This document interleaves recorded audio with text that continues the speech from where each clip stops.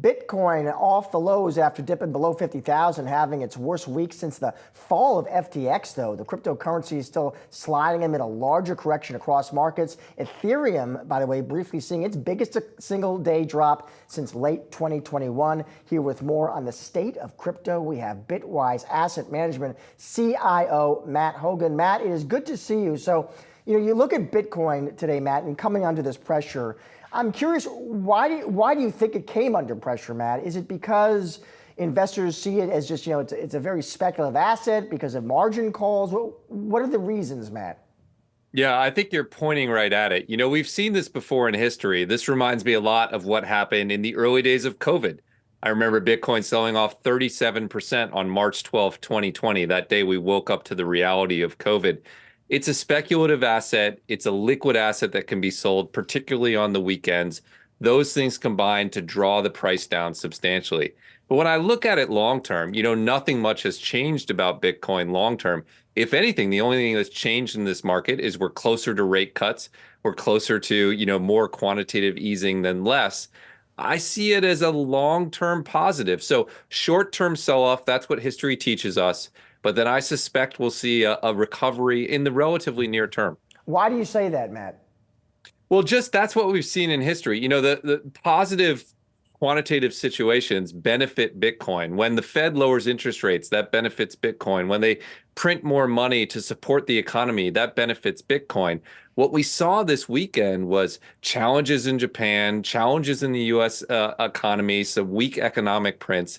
That means that we're closer to those easy monetary conditions, and that's historically been a time when Bitcoins thrive. So again, short-term setback, but I still think we're on track to recover this and indeed move on to new all-time highs later this year. And you don't think, Matt, just to play devil's advocate, the kind of pressure Bitcoin came under, it didn't, in your opinion, sort of dent the case for Bitcoin, or at least one case you hear investors make, which is that it is a store of value?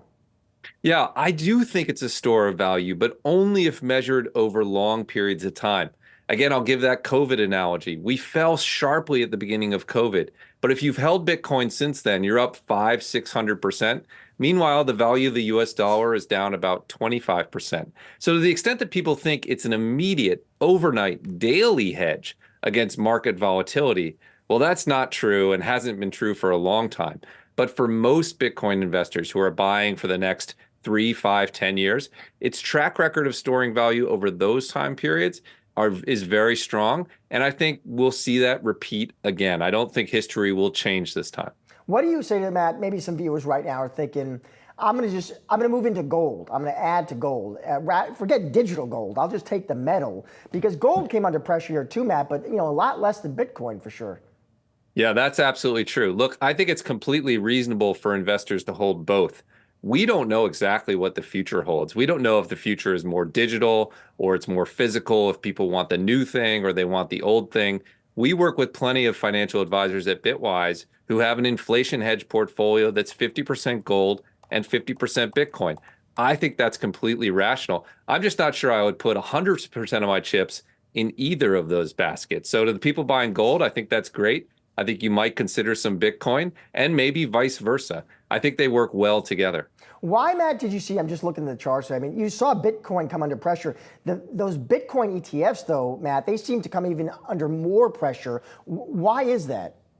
Well, what you saw is they had to catch up, right? Remember, those Bitcoin ETFs stopped trading on Friday at 4 p.m. They're part of the old world, and then they have to catch up on Monday. I'll tell you, actually, underneath the surface, we saw, net inflows to our Bitcoin ETF today. So I think we're seeing that Bitcoin investors are long-term investors. They're not sort of paper hands who are folding. I suspect we'll see net inflows across many of the ETFs today. We certainly did on BITB. Final question here, Matt. I just want to talk politics for a second. It's interesting to me, Matt, how Bitcoin right now seems to be breaking down pretty sharply along these ideological lines, political lines. Matt, you saw Trump speaking at the Bitcoin conference. He spoke. I mean, I was just listening in. It seemed like the crowd loved it. But is that a healthy thing for crypto fans, Matt? I mean, don't crypto fans long term, wouldn't you like to have friends on both sides of the political aisle? 100%. I agree with you. You don't want crypto to be a partisan issue. Technology shouldn't be partisan. The internet is not a partisan issue. The best setup for Bitcoin is sort of stability from a regulatory perspective and clarity from a regulatory perspective. We don't want to be vacillating back and forth between two sides. I hope to see the Democratic side of the party sort of take on a more neutral position towards crypto. I actually think that is what we're going to see. So you're absolutely right. Partisan is not perfect. You want bipartisan. I really think that's where we're going to end up by November, but it's worth watching what comes out of the Harris campaign and whether they moderate what has historically been a fairly hostile approach to crypto. But I think people inside crypto who are talking to them say that that's probably likely.